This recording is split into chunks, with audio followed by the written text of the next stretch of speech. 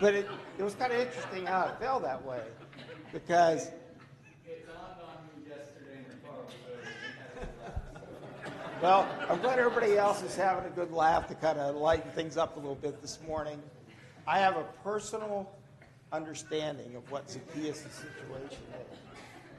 But we know that, and to kind of lead that off, the story of Zacchaeus in Luke chapter 19, verses 1 through 10, took place when Jesus was in Jericho, and he was thronged. The crowd thronged around him. How many of you have been in a throng of people? Probably all of us, right? And we are trying to see this person in the middle. He's not basically up on a stage, right? He's just kind of walking along, and everybody's kind of, and I can personally understand this, looking up to try to see, and you can never get high enough. And why do I make a point out of that? Because Zacchaeus was in that crowd, and he wanted to see Jesus. So before we go off and talk about that a little bit, let's look at question number one. What was Zacchaeus' social position? I think it's important for us to understand what his social position was. He was the chief tax collector. Okay, he was the chief tax collector, and, I'm sorry. He was rich, okay? As a result of that, right? As a result of him being the chief tax collector, he was rich. And people probably associated with him being rich as a result of he got that wealth because he cheated people in their taxes. But what we're going to find out later in this story that he didn't. He actually was an honest man. He did what he was supposed to do, and he came by his status and his position and all the riches that he had in a honest way, and he didn't deserve the ridicule and being despised by the Jews that maybe a lot of the other tax collectors did. Well, we'll find out a little bit later in the story. He was a person of importance and great consideration, and we can get this because if you look at the word that was translated man in verse 2, it talks about he was a man indeed, which means he was a person of great importance. He had a lot of a good standing in the area that he was in. He was a Jew. He was an officer, superior rank in the government. And like we said earlier, he was a chief tax collector. But it's kind of interesting. I was looking at what the word Zacchaeus means. Did anybody look that up? What the name Zacchaeus means. It's kind of interesting. It means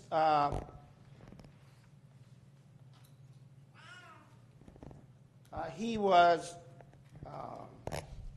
pure, just, or innocent. Isn't that interesting that the name that was given to him meant those things, but he was in a position of being a tax collector that he had these things brought upon him that people assumed that he was a cheat and he was getting more than the taxes that were due him and due the government by being able to assume his rank. So we talked about that he sought to see Jesus, but he couldn't because he was short. And it's kind of interesting. He could have just said, yeah, okay. How many of you been in a crowd and you really, like we talked about earlier, really trying to see something, and eventually you aren't able to see it, like you see some famous person or something, and you just kind of go, oh, well, it's not in the cards. I'm just going to walk away. I'm just not going to deal with it. It's really, I thought it was important, but it's really not that important. How many of you guys have ever had that happen to you? Have me, obviously. But that didn't happen to Zacchaeus. He had a desire to see Jesus. He went and he made preparations to be able to see him by running ahead and climbed a tree to be able to see him. Now let's picture this. Okay?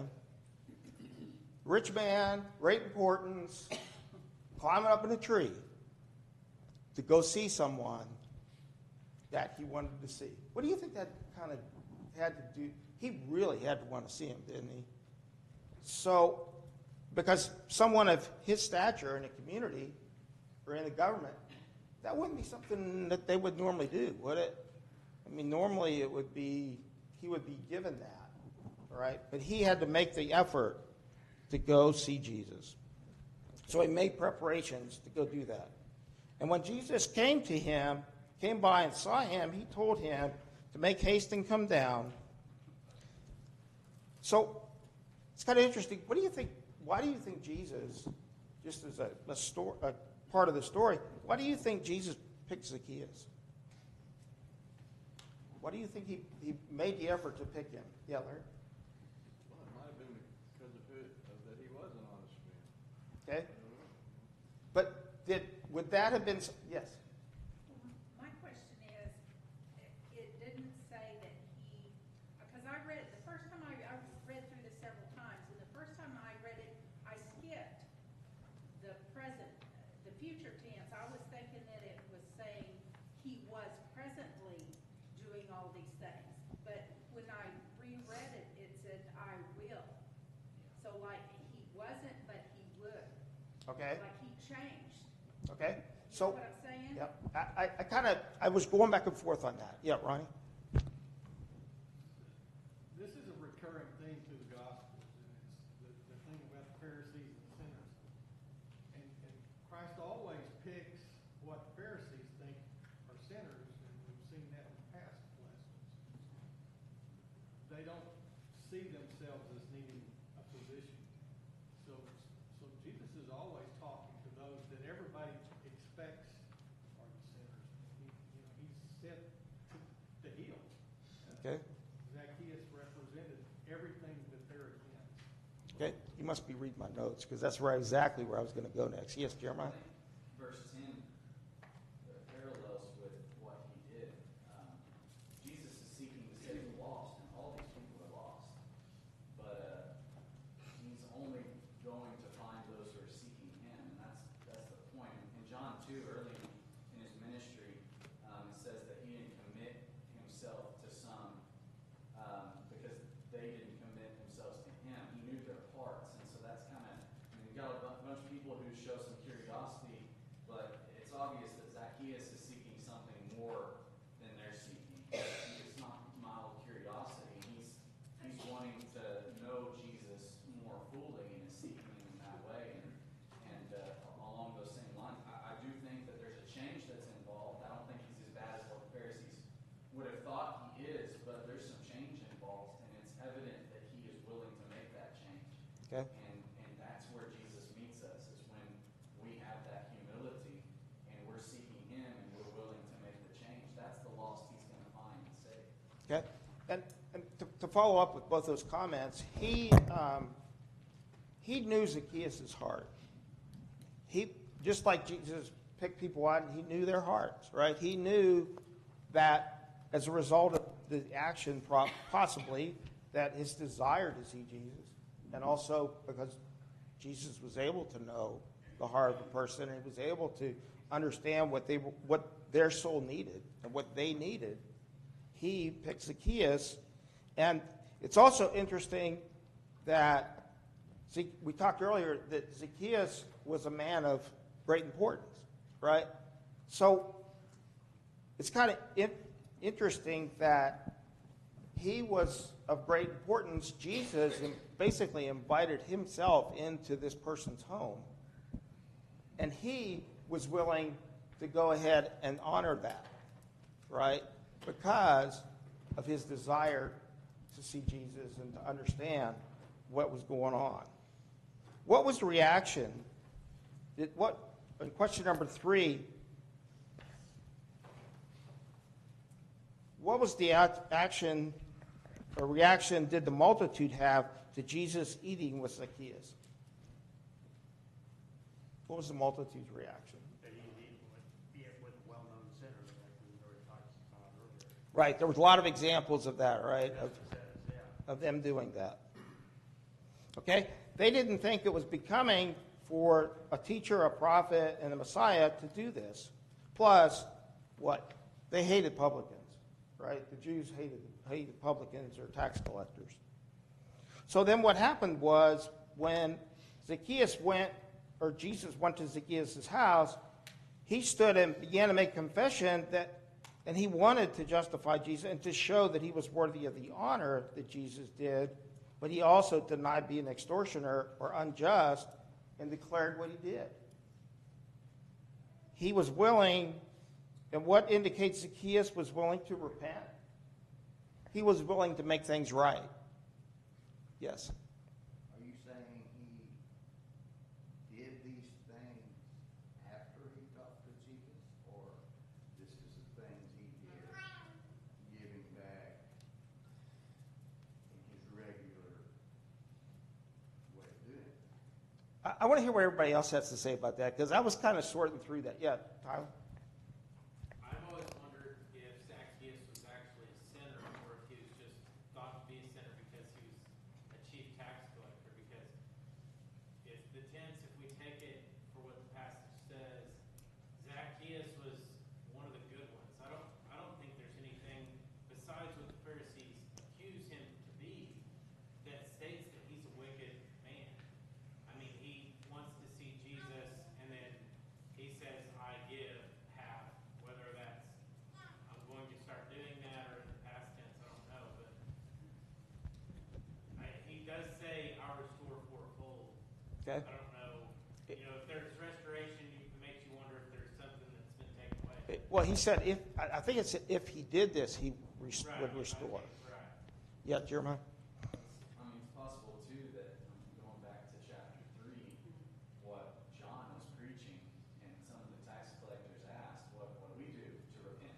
And he told them, so it's possible that that's where a change that was made that occurred. But even if that's not the case, and this is something he's presently doing, the idea that if I have taken anything from anyone, I restore full implies that there is a time when that has occurred. Mhm. Not just like just in case I'm willing to do that, but that's what my practice is. And so as a tax collector, you can imagine, even if he's one of the good ones, the temptation to take advantage of his position and the likelihood that he has done that before, yet the tenderheartedness of being willing to restore that beyond what the law requires. And then obviously come to Jesus with that humility for forgiveness. And so regardless of what it is, I think it manifests, as Jesus said, I came to seek and save the lost. He's lost. And it shows us too that even if we're a good person, so to speak, if we've sinned, we're not before God. We're lost. And even one of the people like that needs to have the humility to own up to that and come to Jesus for what is truly unmerited favor. Okay. Ron, did you still have something? Well, I pretty much Jeremiah Okay. said. The comment, I restore, suggests to me that he has done this. Okay. Not that I will do it, or I have to, if I have, I've done it. So that suggests to me that he's, and I like, I hadn't thought about what Jeremiah said about that he may have already heard these teachings and had repented of those actions. The fact that he's a chief tax collector and that he's rich suggests that he probably did some things wrong. Or he might have been a good businessman, but yeah, he may have, right? Okay, We yes. don't know. We don't know the We're story. speculating. Yep, we are. Yep, go ahead, James, and then, Well, just the chapter before, he talks about the parable of the tax collector, the Pharisee and the tax collector. right. He gave that comparison right there, and now we have a tax collector. Mhm. So it's continuing on with some of the same teachings he had about the way the Pharisees and the Jews were judging people. They were not looking at them in the right light, as far as, that you're just as bad as everybody else. They were lumping them all together, right? Okay. Yeah, Steve, you have something? Well, I just want to point out too that we need to realize that that statement is, and if I have defrauded, that's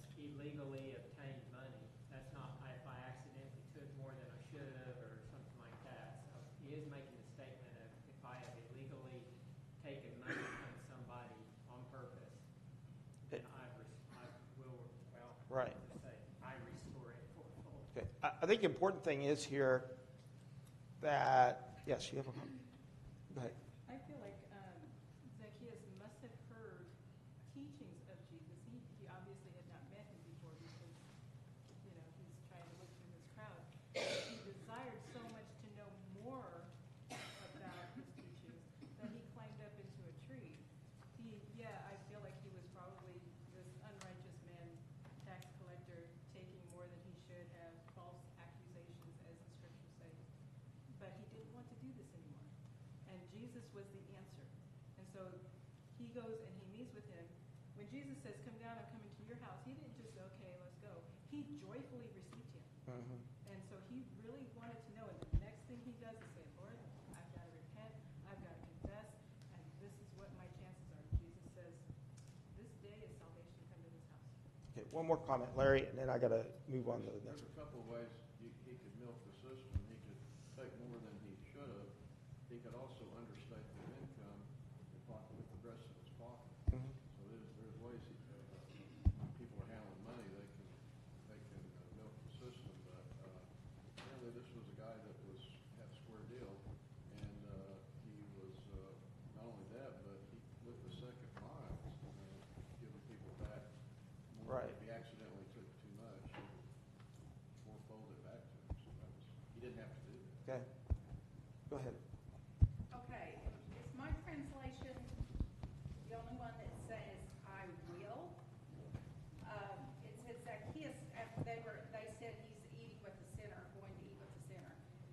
Zacchaeus stopped and said to the Lord, behold, Lord, half of my possessions I will give to the poor, and if I have defrauded anyone of anything, I will give back 4 times as much. English Standard Version. What? It's in the present active. So regardless of the translation, he's saying it as if he's presently and actively doing it. And it doesn't necessitate that he is presently actively doing it, but that this is what I'm going to do now.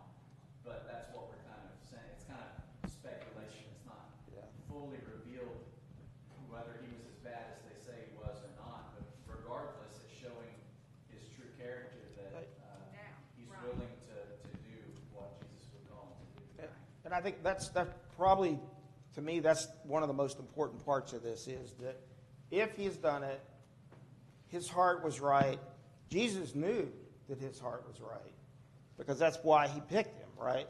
That he was going to restore this lost person, the lost sheep of Israel, and he was going to restore him. Okay, let's go ahead and move on. I'm not going to get through 10% of my material, but that's okay. So the next story we want to look at is the parable of the pounds or the manas or whatever translation you have. There is so much material in here, I'm probably just going to skim over this because there's a lot of material in this. One thing I noticed was when I was doing this study was there are actually 2 different parables that deal with this. There's this one here, the parable of the pounds, but also the parable of the talents. And they're 2 separate parables. One parable was spoken, the pounds was in Jericho, on the way from Jericho to Jerusalem. The parable of the talents was actually on the Mount of Olives near Jerusalem. So I always looked at this before I studied this, and it's like, okay, are these the same or not? Well, they're obviously not the same. And they really probably have different meanings. The parable of the pounds was spoken to the multitudes, and the parable of the talents was spoken to the innermost circle of Jesus, his trusted followers. So, interesting, in question number 7, what prompted Jesus to give this parable? Why did he do this? He was near Jerusalem, and most of the people that was there thought that when he got to Jerusalem, he was going to restore the kingdom back to Israel. That's what they were all looking for. Even his apostles, when he ascended back to heaven, still thought that. They said, now are you going to restore the kingdom to Israel? They just knew he was going to be an earthly kingdom. And it took them a long time to figure out that it wasn't. Right, and that leads into the next account that we're going to look at, hopefully, is the entry of Jesus into Jerusalem And that whole pomp and that whole thing of him entering into Jerusalem was what? Because they thought that the kingdom was going to be restored, right? It'd be an earthly kingdom. And that's what precipitated that also. So this parable that Jesus told, he realized he was getting near there, and they expected this. And then Jesus told this parable in an attempt to do what?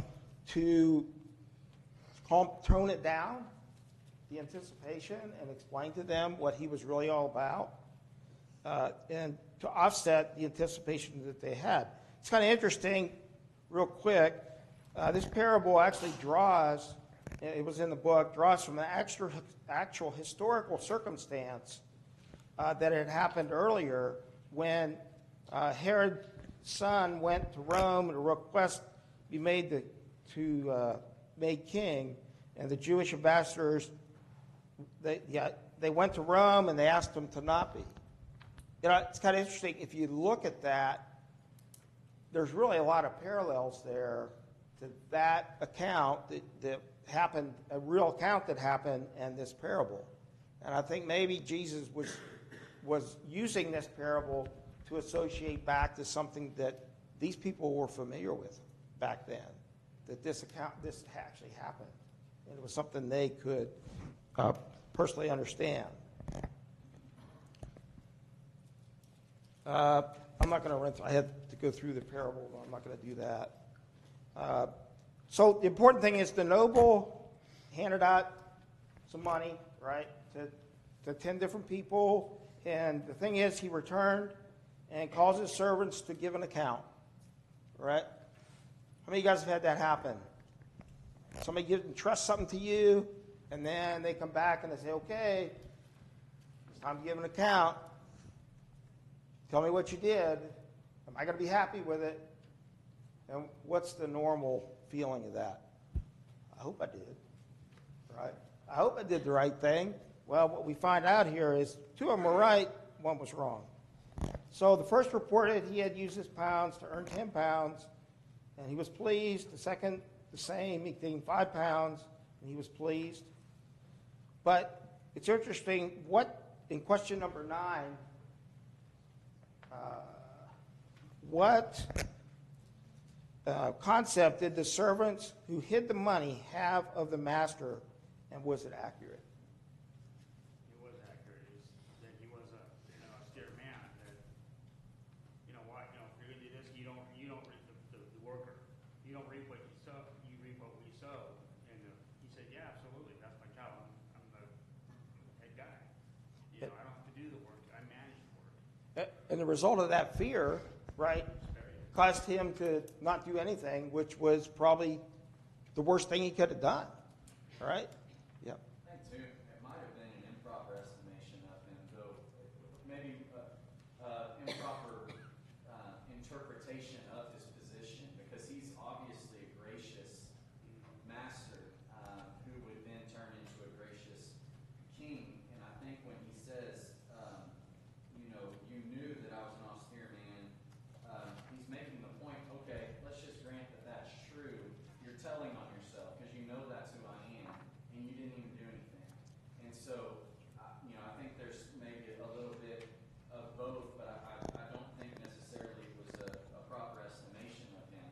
I think that this man, this servant, is wicked, and he's showing that he is. And if he would have really understood who his master was, he would have gladly worked for him and done it effectively, and expected that it would be worth his while because his master is that kind of a benevolent master. And we know that, and another reason why we know that is because when all this had transpired, right, and it was time, and this one that didn't do what he was supposed to, he gave whatever that one thing was. He could have just kept it, right, but he gave it to the one that had 10, right? And there's a lot that we can gain out of that. I probably don't have time to get through all that. But it's in question number 10, what does out of thine own mouth I will judge you mean?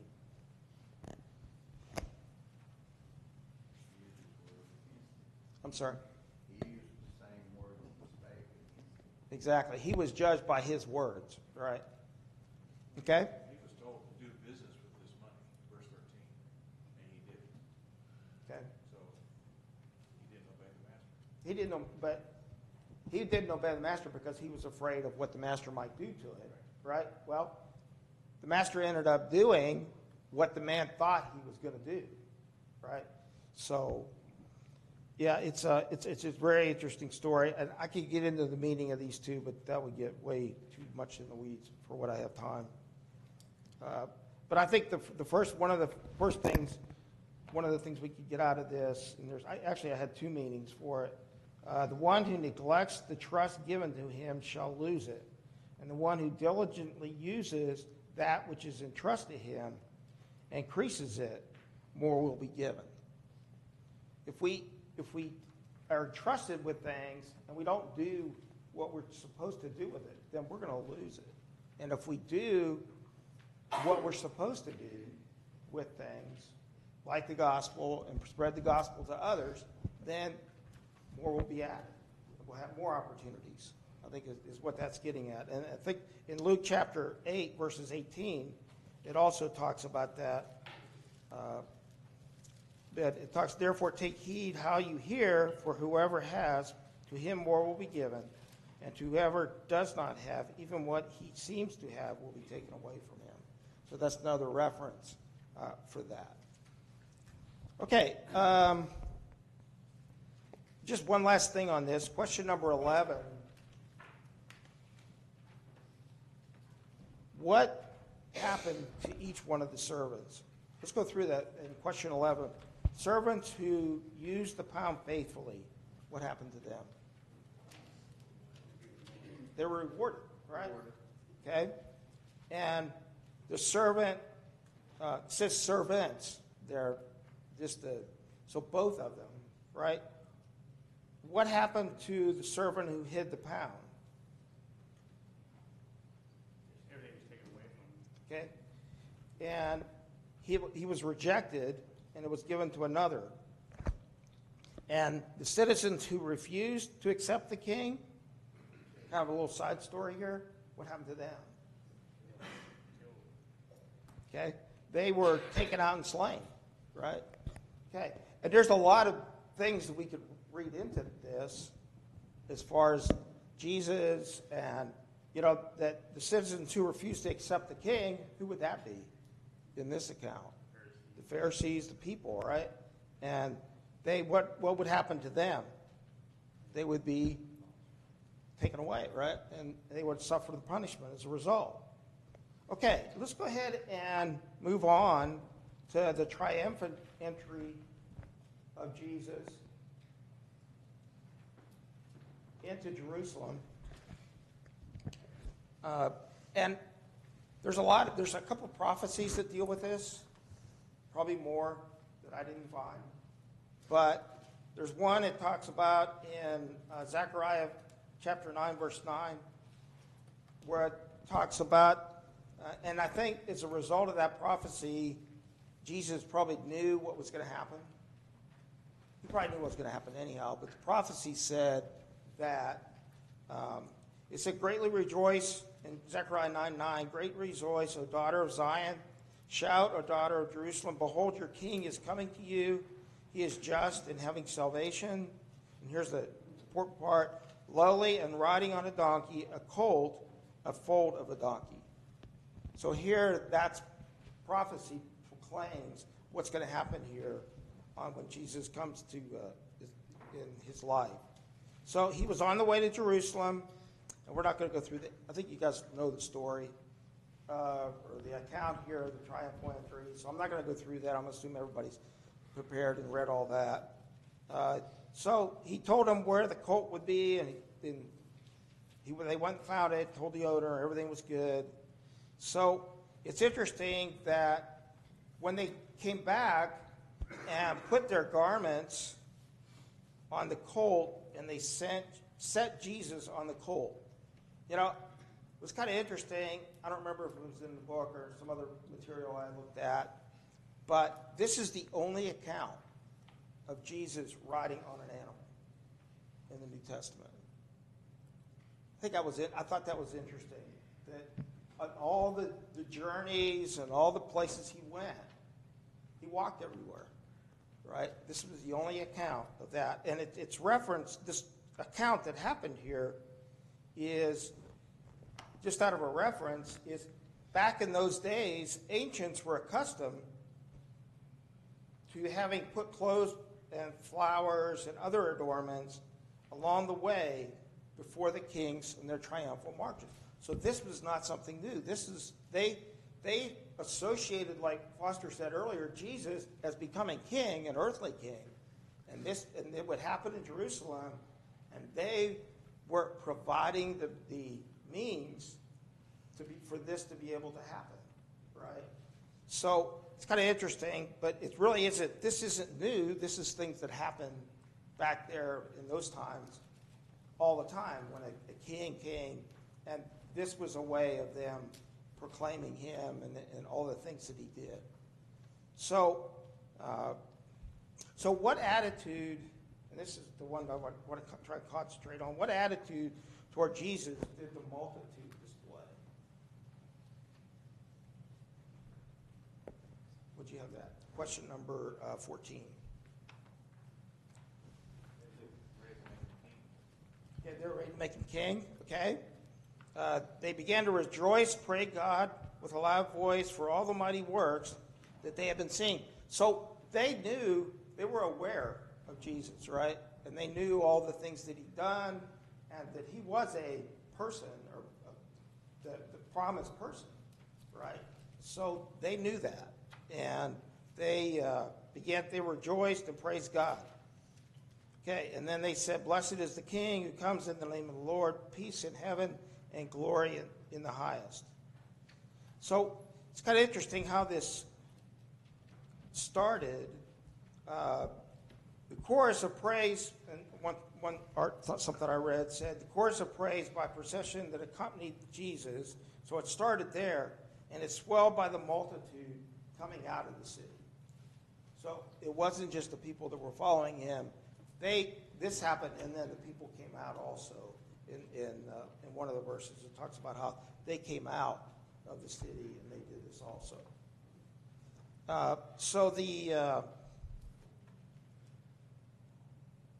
So what did this do? This served to bring his claim prominently before the people of Jerusalem. Maybe there was someone in Jerusalem that didn't understand Jesus' claim, but to me, the Pharisees and all the leaders and all the Jewish leaders, right, saw this. What do you think they thought about this? They hated Jesus, right? They despised him. So what do you think this did to them? What do you think was the reaction of the Jewish leaders at this point? Anger. They were, because they probably saw it as he's undermining their standing with the Roman government and all that, and the status that they had attained up to that point. okay, we're going to get to that in a minute, but that's true. Yeah, Jason? Later on, it talks about Pilate knowing that they delivered Jesus over because of jealousy. It wasn't a doubt that he was healing or doing any of those things. It was that fact they didn't want to give up their places of importance in that culture, and they would rather kill someone who was performing miracles than give up those entitlements that they had. Okay, and if we go on and look at question number 16, why did the Pharisees try to stop this? Because they told Jesus, stop this, right? Why did they try to stop it? It would be seen as rebellion in the Roman government's eyes. Okay, it was big. Problems. Okay, that was one thing, and they took offense to it. And to add on to another part of that was they took offense at the application to Jesus of the prophetic words, which could be used in reference to the Messiah. The things they were talking about actually is, blessed is the King who comes in the name of the Lord, peace in heaven and glory to the highest. What was that in reference to? The Messiah, right? So they took offense to that. Yes. If memory serves me correctly, this is the Right. And this triumphant entry is the final straw that just kind of hammers home their hatred for this person that's winning the crowd and taking their glory away. So everything we're going to study from this point on is very, very important, because if you think about it, you've got a week to live, you're going to concentrate on those most important things that you've got left to say. Okay. And so I think that will really make the rest of this book come more alive. To kind of put it in, to add to that, Jesus is really going to hammer this home, right, with the things that he's going to talk about. Okay, Jeremiah, do you have something? Well, just in John's record, remember he had just raised Lazarus from the dead, and they had already decided we got to get rid of him. We got to kill him and Lazarus. And then it says that the world's going after him, nothing's working, and so they're growing restless and worried and jealous and angry and all of it. And the thoughts will. It's just getting worse, right? They're getting more and more and more. Just it's building, right? And it's going to build even more, like Ronnie said during this week, of all the things that is going to happen to him. You know, it's kind of interesting. If you look at, let's go on and look at the next section, weeping over Jerusalem.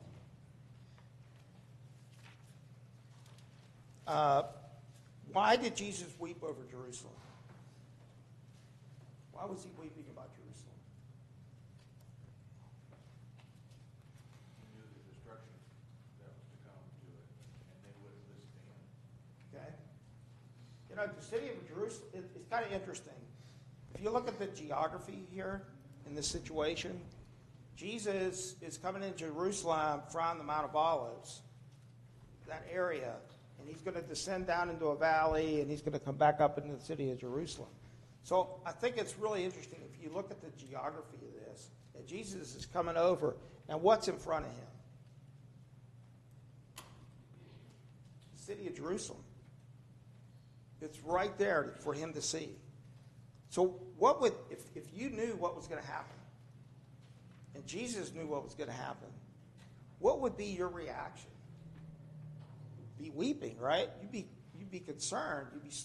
You would be feeling bad about what was going to happen to them, and that's the view you're going to have.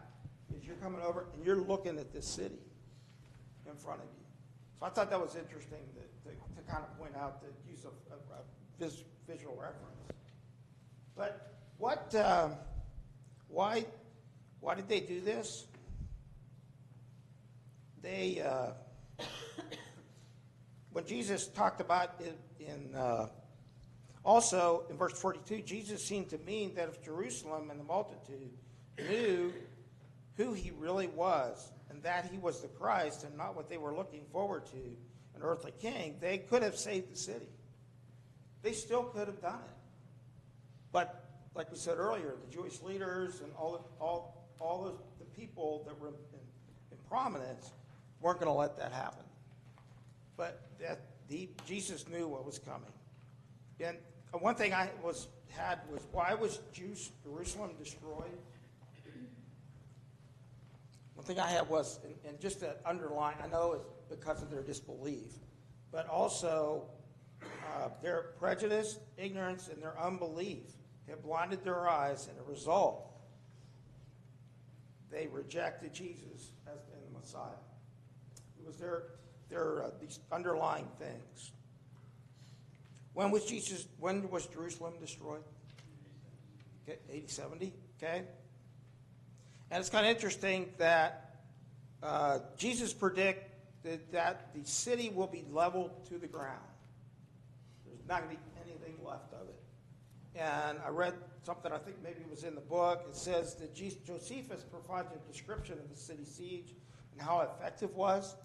And he basically described, what was it? It was leveled to the ground. Total desolation as a result of what they did. Okay. Didn't get to my last section. I was close. Thank you very much for all the comments and all the help going through the class.